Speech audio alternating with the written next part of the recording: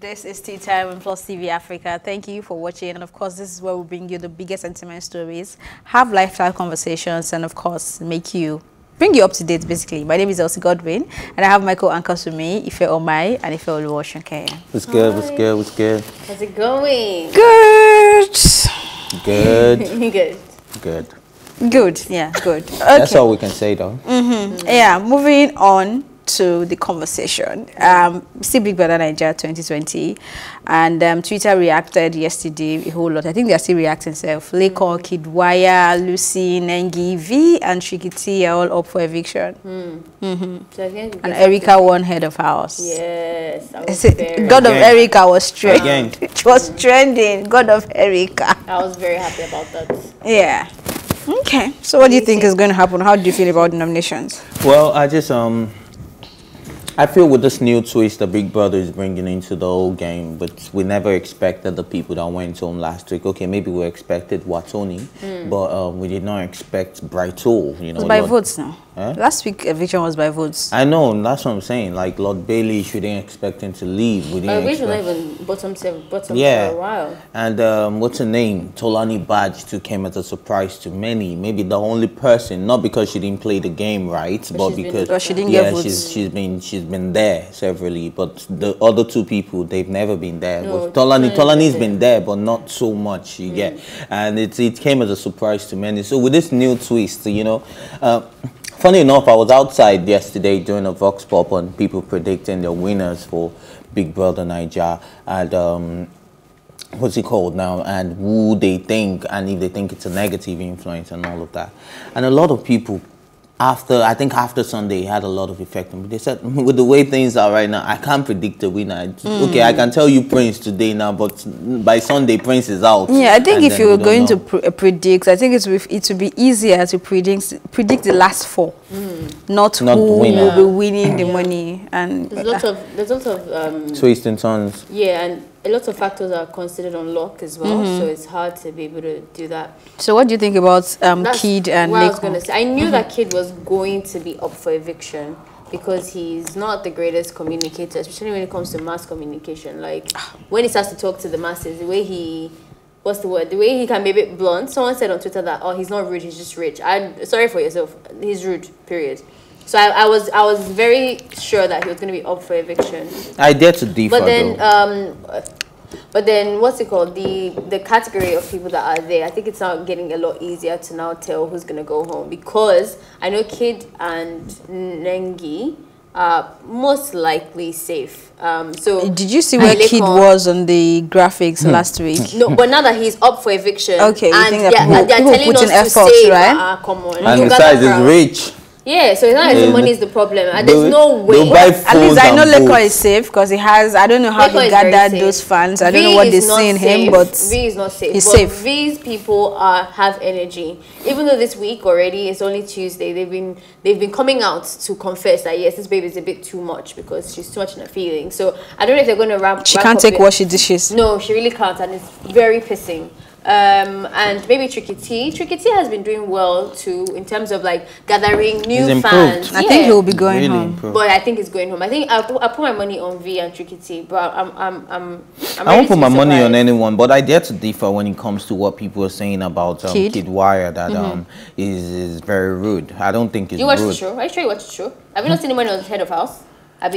So what was it he did that you saw as rude? You know what? A lot of people have problems with when you're in a position of power and they think because you make certain decisions or because you feel like we're peers, I have to kiss your behind. Because preach it. Do you understand? I don't have to kiss your behind because we are peers. If I'm in a position of power, I would have to make some decisions that would not sit well with everyone, and it's okay. It has nothing to do no, with no, decisions. I'm coming. Hold on, and it's okay not to sit well with everyone, but at the same time, it's also okay for you to express yourself in the best way you think possible without caring whose guts is hurt or whose feelings is hurt. Sometimes you need to put people, but sometimes you also need to communicate certain things to people in a certain way for you to get into their ticks. So you're not even letting her answer my question. I mean, I just wanted to give one instance where the way he handled it or the way he spoke to there's someone? too many, and I can't remember one particular thing now, especially with paraphrasing his words, and I don't want to speak for him.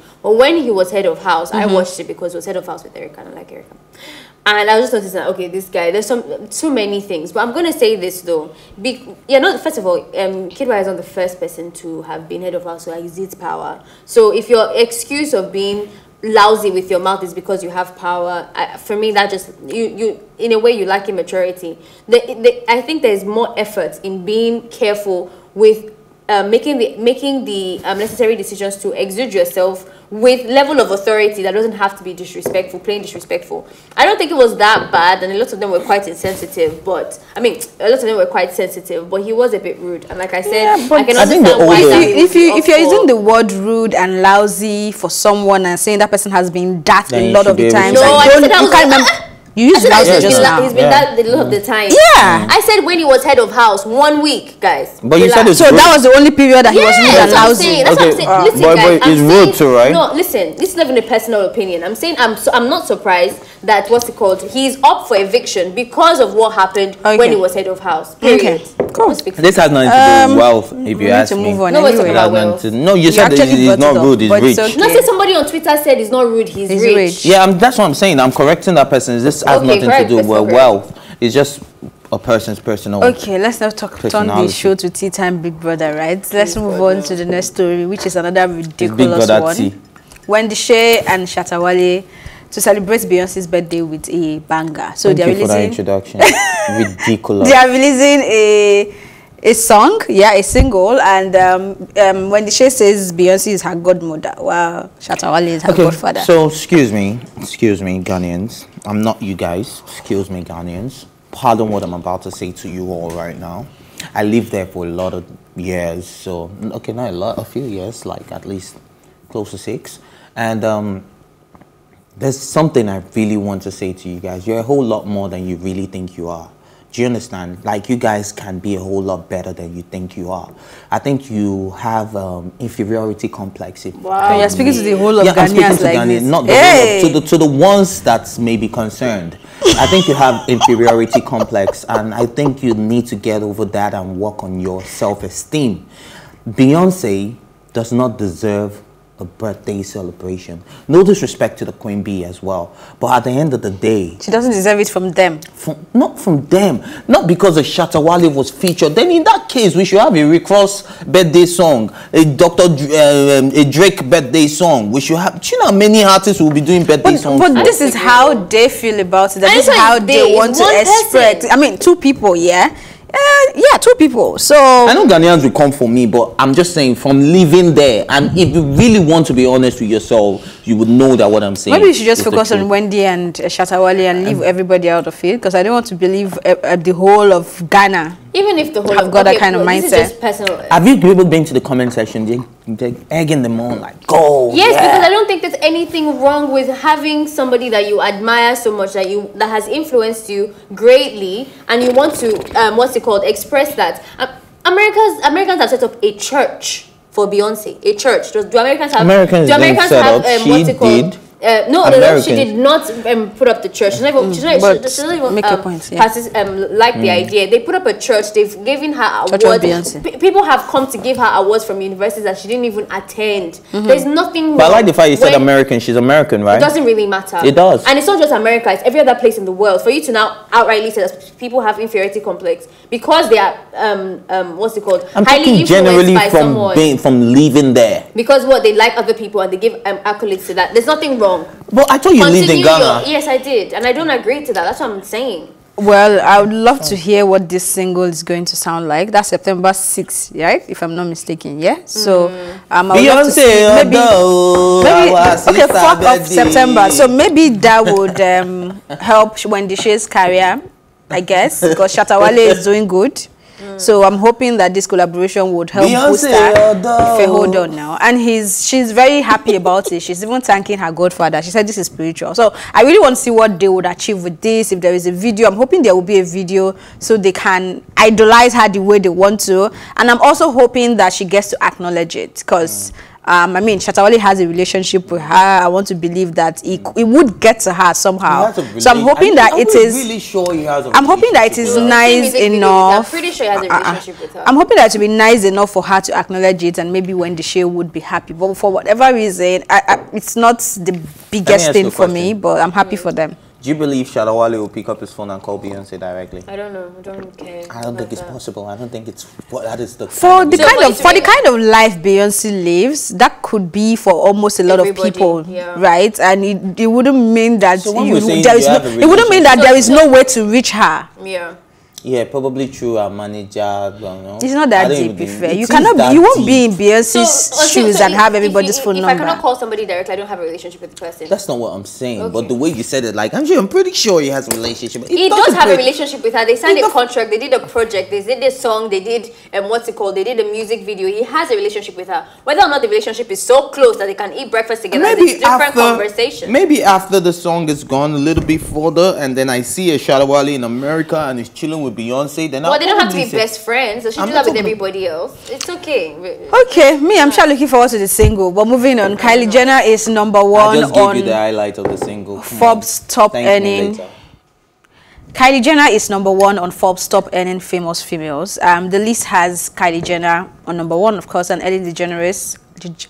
Ariana Grande, Taylor Swift, J.K. Rowling, Billie Eilish, Kim Kardashian, George Judy, Jennifer Lopez, and Pink.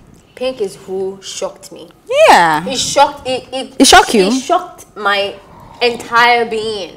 Because why that though? babe isn't, in terms of popularity, I feel like if anything, it's declined. Like when I was much younger, she used to be really up there with the buzz. I think it just keeps reminding me that buzz and cash is not the same thing. So I was really shocked by that. I'm happy. I mean, she's a hardworking person. Weren't you surprised at the number Kim Kardashian occupied? Okay, I was surprised that Billie Eilish is more loaded than Kim Kardashian. That one shocked me. And I was really happy for that. J.K. Rowling is the only person on that list that isn't necessarily shocking. Yes, because although she's not in the necessarily like in the entertainment industry per se, and she's an author, she's quite, because the book has not entered movies and stuff, so we can call her our colleague. It's something that I'm always happy about to see, that it's kind of like a diversity sort of, in the Forbes list or whatever. Then the other person, Judy, I had to go and research her because I had no idea who that was.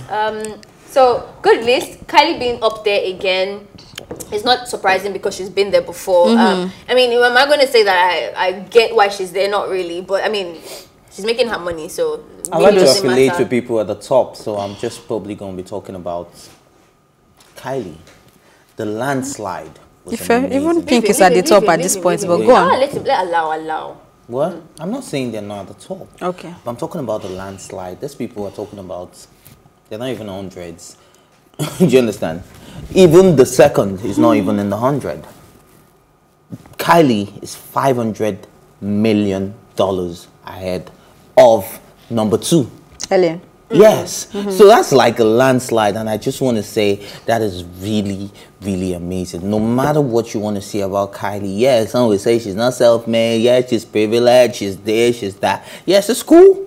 It's cool. So but she's winning. But she's winning. But she's winning. Of course, she's winning. And congratulations to, no matter what, they try to take you out of WAP, they try to take you out of this, they try to do all of that to you. But it's not that deep. It is that deep for me because she is winning, and I really appreciate her. And I just want to say big shout out to you, man. Keep proving them wrong, and I hope I get to that position where I prove everybody wrong as well. Thank you. This guy's fighting with himself, my guy. I'm not fighting with nobody.